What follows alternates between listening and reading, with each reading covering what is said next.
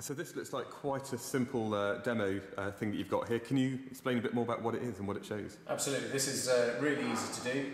This is just four 4mm sockets mounted on a piece of old heatproof mat.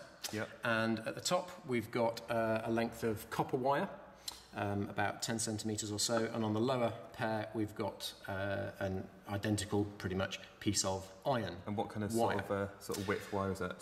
About 1/5 of a millimetre, so about 30-something SWG, though to be honest it doesn't actually matter what you do, Okay. a bit of trial and error to find something that works. So we've basically got low resistance wire at the top and Exactly. a higher resistance at the bottom. Exactly, and what we're going to do is connect them to the same power supply, but first we're going to connect the two wires in series.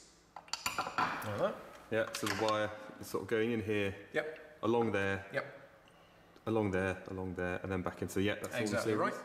right. And then we switch on and turn up the power supply, and what we're looking for is which wire glows first in this setup. I think that's pretty obvious which Careful one. not, careful not to go too far, it's very easy to melt through the wires. like a fuse. But you can see quite clearly that the iron wire is glowing before the copper wire does, despite the fact that they're in series. So in that setup, the high resistance wire glowed first. Now, if we reconnect the wires, but this time so that they're in parallel, hopefully that's nice and clear that they are definitely in parallel. Yep. And turn up now.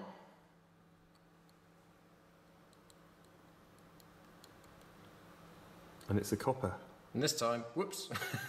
Actually, that was quite interesting. The copper wire actually ended up melting through. So I think it's definitely clear that the copper wire was the one that sort of heated up first. Definitely did glow first. And all that's changed is that this time around the wires are in parallel, not series. So why is that?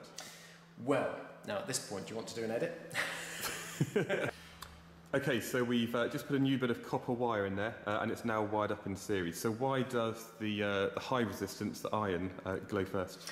In both situations, which one glows first is all down to how much power is being dumped into the wire, each wire, by the power supply. Yeah. Power is V times I, and the other two equations that you probably know are I squared R and V squared over R. Now you've got to be really careful with P is I squared R and P is V squared over R, because on the face of it, it might look like one of them is telling you that power is proportional to resistance, P is I squared R, if I is constant, P is proportional to resistance, and the other one seems to be telling you the exact opposite, P is V squared over R. It might look like it's inversely proportional, and that's true, but only if V is constant. And in series and parallel, you've got current being constant in series, and potential difference being constant in parallel. And that makes all the difference in the world, as this demo shows. Okay. So this is series. We've wired it back in series again. In this situation, the current is the same in both wire. Must be, because they're in series. So that's Kirchhoff's law? So that's yeah, you can explain it using Kirchhoff's law as well. So if current is the same everywhere, that means that it's valid to apply P being proportional to R.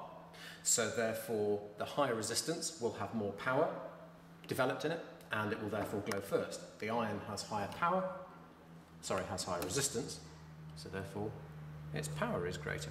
So I guess we can also think about how that the EMF is shared between the two components. So the potential difference, if that's got a higher resistance, that's going to have a greater share of the potential difference. Yeah, and therefore absolutely. B is going to be bigger, and if I is the same for both, then that means the power being equal to IV must be bigger, so more energy's coming out per second. Yeah, absolutely, you can explain it that way, it's just as valid. And then if we rewire it in parallel, now, because we've got the junctions in the wire, Yeah. let's do that the other way around. It's the same thing, isn't it? It is. Now we've got junctions in the wire, Yeah. the current can split, also Kirchhoff one, when it gets to the junctions. So the current now does not have to be the same. And in fact, because the resistances in each branch are different, they absolutely will not be the same. This will now have less current going through it, and this will have more current going through it. And the potential difference across each loop will be the same? Of course, it must be, Kirchhoff 2.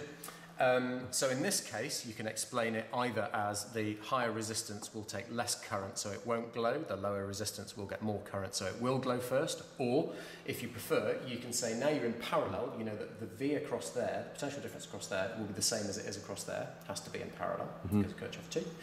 So now in this case, because V is constant, it's valid to say that P is V squared over R, suggests that because V is constant, P will be inversely proportional to R, not proportional like it was when they were in series. So if P is now inversely proportional to R, that means the lower resistance will have a greater power developed in it, so that one will glow first. So in parallel,